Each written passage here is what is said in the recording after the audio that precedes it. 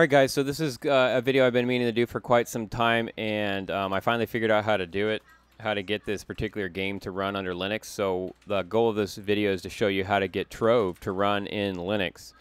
And I tried this about a year ago, honestly, and I messed around with Wine for a little while, and I just couldn't get the customization of the configuration right to get the game to work. So it was kind of frustrating. I don't really know a ton about Wine, to be honest with you, but I think there were other components that were missing as part of that configuration for the reason why I couldn't get Trove to work. Either way, I made some video recently about Ark Survival Linux versus Windows gameplay, and I wanted to show like the comparison of the Linux native, Steam native Linux client versus running Ark on Windows. And if you watch that video, you could see that there were significant differences. The Ark instance in Linux was pretty poor comparison to the performance that you got out of Windows. Now, somebody commented down in the video here and said, hey, have you tried running the Windows version through Proton on Linux? And I've never heard of Proton on Linux, so I did a quick Google of that.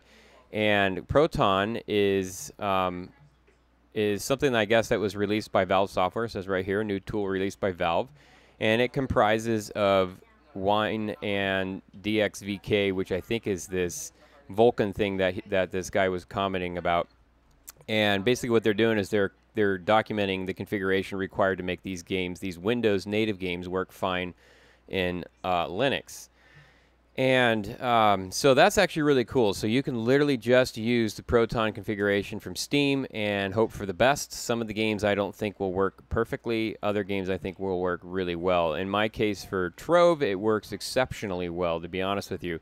And it is so easy to get it working. So I'm running Ubuntu 18.04. Yes, I'm not on the latest. I get it. It's been released a couple months ago, but it's still just haven't upgraded. Anyhow, so I like Trove. I play this occasionally, and this is literally how easy it is to get it to work. So you get Trove in your list in Steam.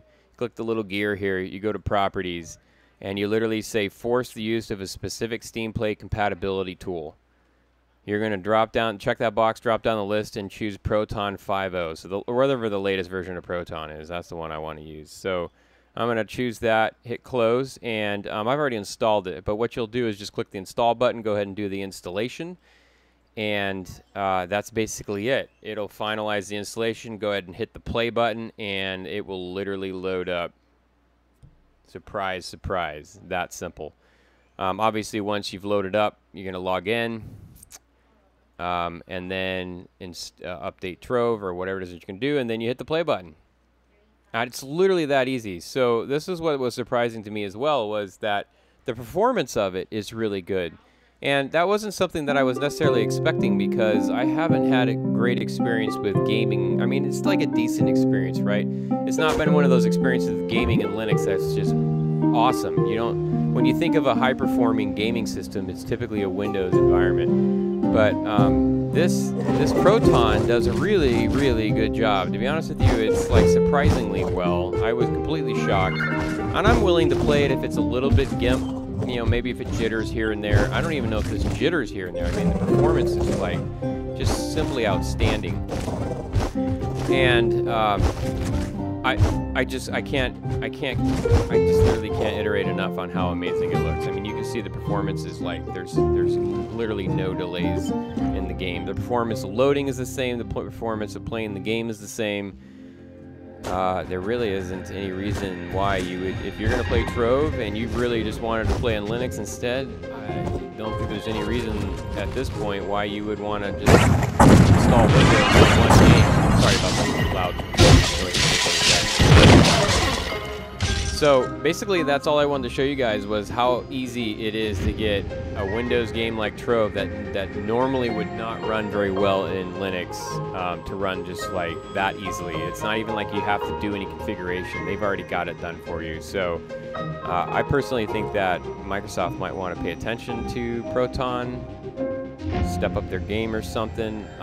My personal opinion was that Windows 10, when it first came out, was forced down everybody's throats. I didn't really like it, which spurred some interest for me again into getting more into Linux. Not from a desktop perspective, right? Not necessarily just from a server. So I'm an IT guy, so I deal a lot with technology anyways, and Linux is a very common operating system for servers. But In the desktop world, Windows has really just been the winner, with Mac being on the sidelines somewhere, and Linux like way out there for just the crazy people like me that might want to try it. But you know what? When you got things like this, the performance in this is just outstanding.